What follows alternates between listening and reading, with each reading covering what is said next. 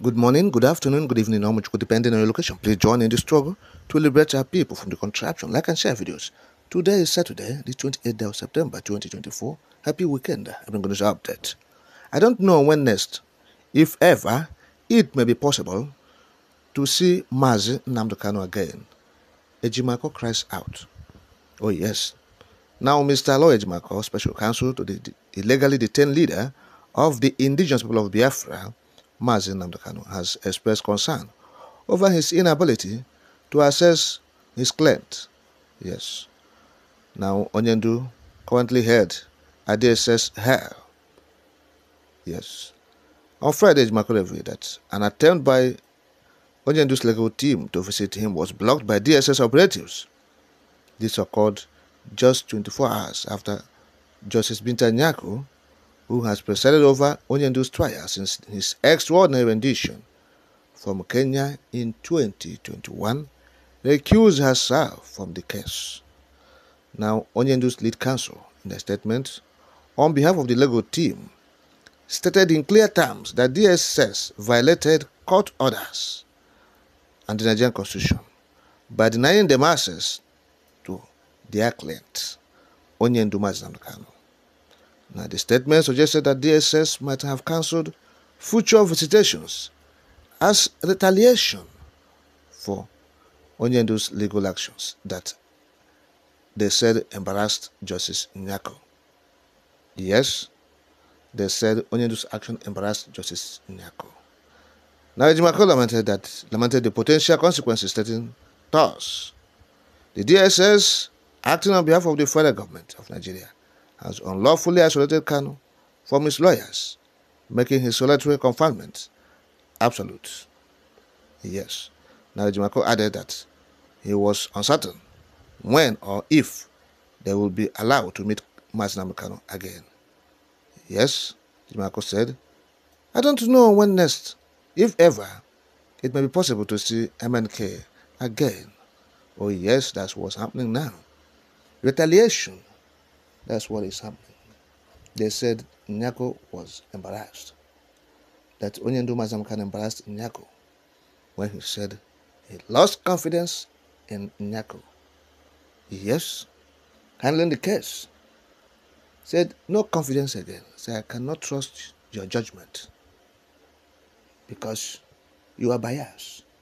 Yes, you have shown that the Supreme Court have delivered judgment and said this man should be allowed. Allow him, grant him bail. Nyako said otherwise. It was because she was acting based on the script written for him. And Onyendu scolded her, Nyako. Yes, he reprimanded her, saying, I lost confidence in your judgment. Recuse yourself, and woman, recuse herself willingly. And that's what is happening now. The legal team said they visited the DSS Hell to see Mazi Nnamdi Kanu. Oh yes, after that incident, but DSS denied them access.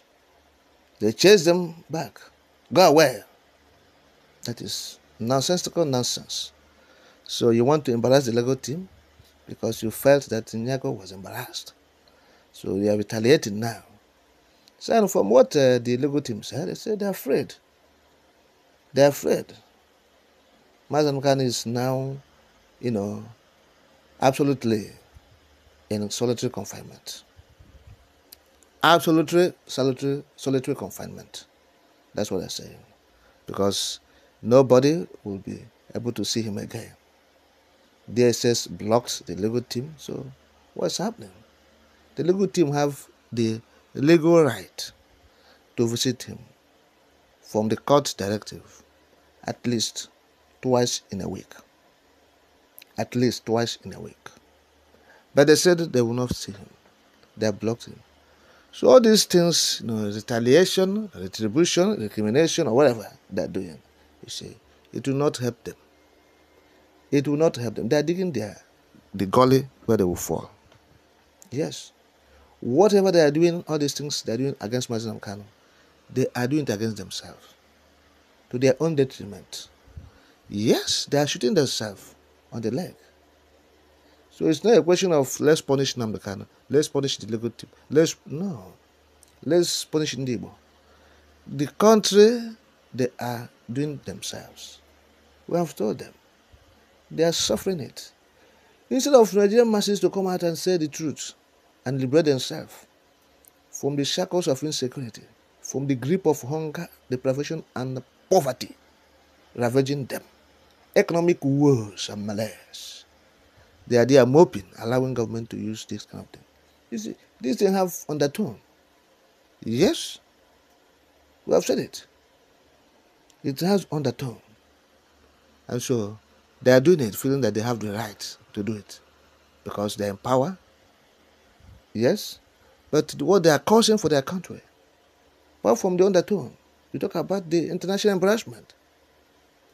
The world have been seeing it and looking at them as, look, this country, from the abduction in Kenya to the extraordinary rendition to the controlled incarceration against court directive and UN directive, court judgment and UN directive, the international community have been watching and seeing them as a country that have instability. They don't obey their laws. They want an investor to come and invest in a country that has no regard for their laws, for their own laws. They will not do it. What's happening in the conception? Yes, they have been doing executive abracadabra and recklessness. They have not known to be obeying court orders. But the case of Mazen Kanu is an international issue. Yes, it has the international aura. So the world, they are watching. Yes, world leaders watching, observing it. So this case has exposed them to be a lawless entity. In recent time, it has exposed them to be a lawless country. So no reasonable investor will come and invest in such a place of lawlessness. Tomorrow you will turn it against him. Yes, what you said in the morning, it will not be what you will say in the evening. Because you are a lawless country. You will say one thing today, in the morning, at night, you will change it to another thing. That's lawless country. You have no law, you don't follow any due process or any process, whether due or not due, but there's no process you are following. Just abracadabra. Okay? That is it. So you are living on Ihechi Motere. Yes? No process to be followed. Just do anyhow, anything you like to favor you. Once it will not favor you as a government, nowhere. Unless it favors you before you approve or do it. So there's no law.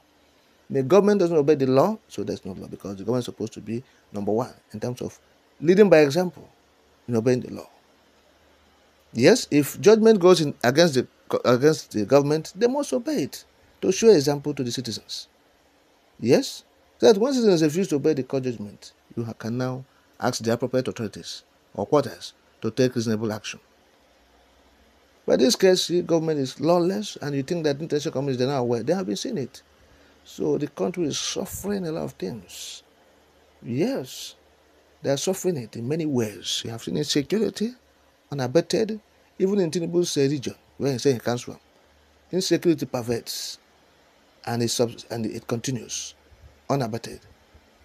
Yes. So that is the point. You are retaliating.